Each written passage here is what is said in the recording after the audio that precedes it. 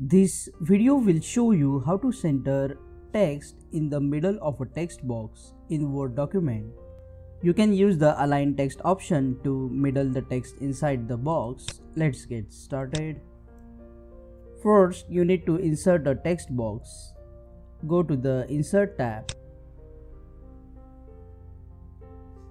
Click on the text box drop down and select the option Draw Text Box. Now draw the text box of the size you want. Click inside the text box and type the text you want.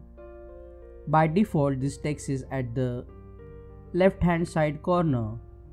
You may have tried to use this center text option here, but it doesn't work because this option is not used to middle the text inside the text box.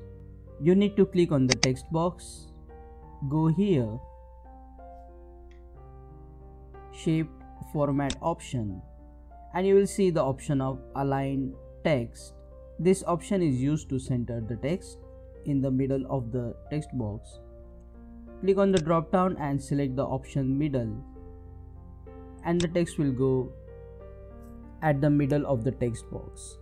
Now check out these useful videos shown on screen related to text box. Click on that like button, comment below and let me know if this video solved your problem.